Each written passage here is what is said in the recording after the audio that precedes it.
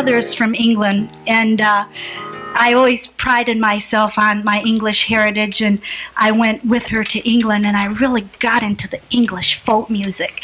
It just really turned me on the more traditional and the weirder I could find it. I really liked it. And so I tried to get across this excitement to Carol. You did. I liked it. She still wanted to do stuff like this, but, you know, I wanted to go the opposite end and do English folk music. Once again we fought, but I gave in. Right. English folk songs have kind of a lot of words for Carol. So that's why you sing them all. That's right. But then we started to do some different things, and this is from our English folk song period. This is a typical sailor meets girl, falls in love with girl, leaves girl song. Yeah, right. They're all basically the same. Although it's a good story, I like this young lady. Back in the days in England, when the men who joined the Navy wore their hair long. Are we doing that one? Yeah, Sailor Maid. Okay. Yep. Wore their hair long. Nope. Okay. Sailor Maid, then Pleasant and Delightful. Okay. Yeah, and they wore it back in a ponytail. We fight all the time. It's okay. There was a young lady who wanted to join the Navy, and according to the story, her physical attributes allowed her to get away with joining the English Navy and look like a man, because it was hard to tell the difference. She was tall and slender. Her fingers were long and thin, and the story says that everything that they taught her, in the song says everything they learned her, she soon exceeded them and did her job very well, until one day a lady fell in love with her, and she had to give up the jig and said, okay, I'm actually a woman. And this other lady went off and told her captain on her, and they booted her out of the English Navy. And, you know, she said to them with a hint of regret at the end, listen, I know that I've got to go, but I do want you to know that if you ever need a fine sailor man, I'll come back and I'll run that rigging again.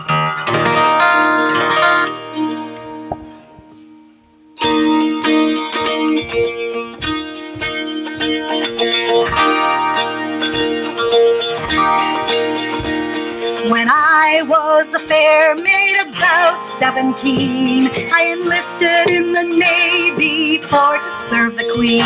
I enlisted in the Navy, a sailor lad to stand, for to hear the cannons cracking and the music so grand, the music so grand, the music so grand, for to hear the cannons cracking and the music so grand.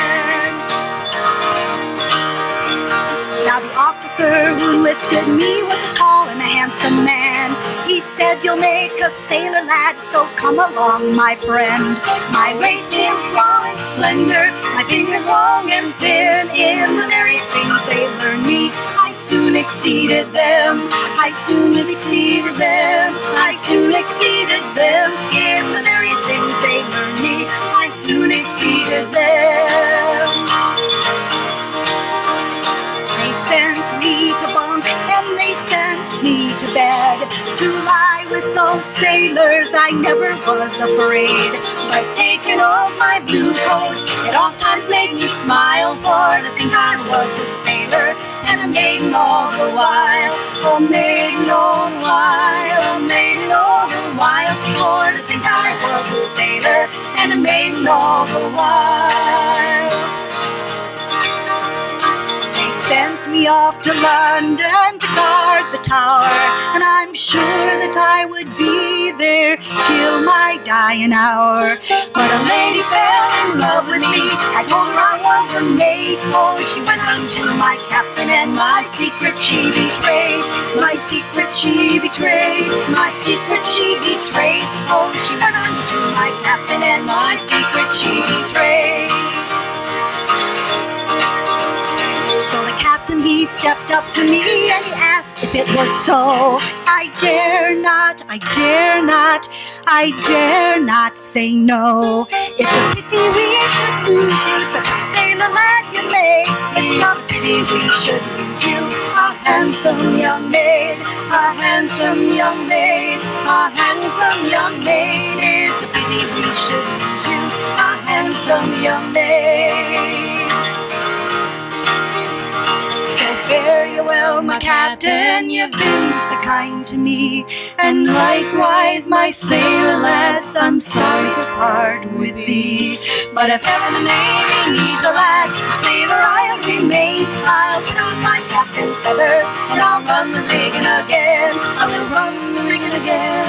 I will run the rigging again. I'll put on my captain feathers, and I'll run the rigging again. We'll run the rigging again. I will run the rigging again. I'll put on my captain feathers, and I'll run the rigging again.